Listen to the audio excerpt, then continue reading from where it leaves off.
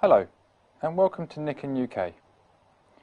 Today we're going to have a look at the PyMag waterfall and some setup tips that will give you a helping hand. It's important to spend a few moments just reading the instruction manual just to help familiarise yourself with the product. Your PyMag waterfall will come pre-assembled and the PyMag stones located underneath the unit. Once you've unpacked the PyMag waterfall, the first thing to arrange is to pre-soak the filter and the two pre-filters. Here we're using a bowl. Pour some water into the bottom.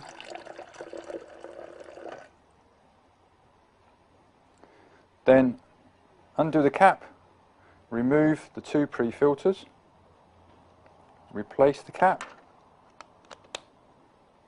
and then place upright into the jug. Then pour some more water.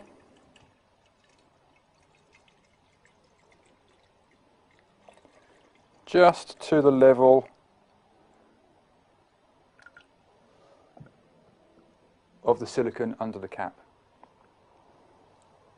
With the two pre-filters, just place these down the sides. These may tend to bobble a little bit, but after a while that will settle down. While you're pre-soaking, you can do this for a minimum of 2 hours. And just keep an eye on the water level. If you need to refill, again, just make sure that it stays below the cap. You can pre-soak overnight. If you do so, again, just before you go to bed, make sure the water level is where the cap, and that will be great for you overnight. While this is pre-soaking, it's a great time to disassemble the product and just rinse the inside of each of the units. Just taking care that when rinsing the lower tank, you do not submerge the silver section, as this contains the LED with the battery for the filter components. This can obviously be wiped with a damp cloth just to remove any dust. Now that the filter has been pre-soaked and you've rinsed the equipment out, first thing you can do is pre-assemble the stones. Make sure that the stones are placed on the shelf and do not fall into the channel at the bottom of the supply tank. This is where the filter fits and the water runs through to the tap. Once your stones are in place, we can start to assemble the unit. Place the middle section over the top of the supply tank, the fill tank on top, and with the filter, make sure that your two pre-filters have been squeezed for any excess water. Then you can place them on top of the filter column.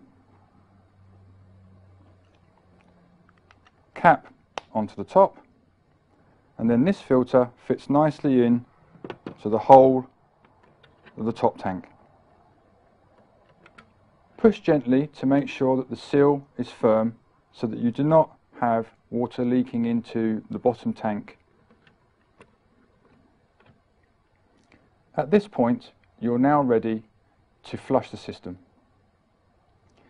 Fill the top tank with tap water. Let the filtration process take the water into the bottom tank, and then to disperse, lift the tap up. This will enable the water to run continually out into a jug and do this process a couple of times, or at least until the water is clear.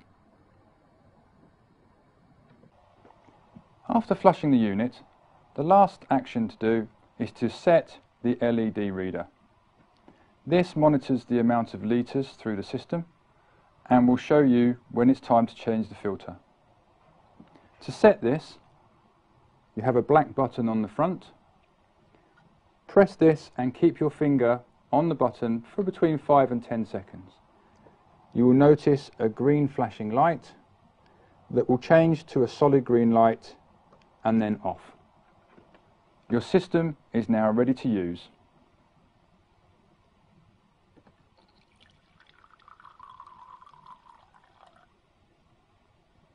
Cheers and enjoy your PyMag water.